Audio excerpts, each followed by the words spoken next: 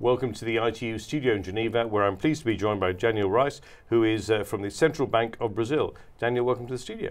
Thank you very much for the invitation, for sharing my opinions and personal views here.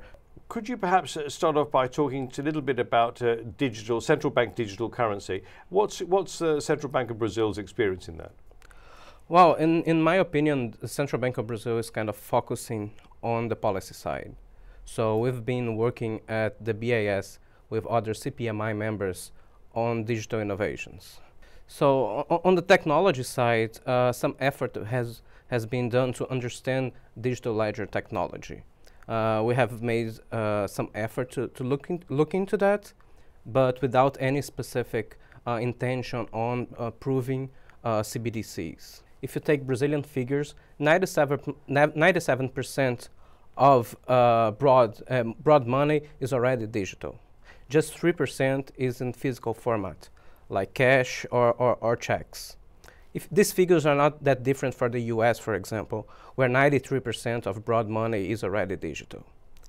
Finally, in what areas of digital currency are standards required for central banks, and how do you think that the output of the focus group that you've just been participating in, or ITU, could help bridge the standards gap?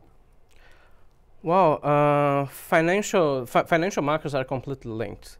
In that sense, money should go seamless from one country to other, moving around.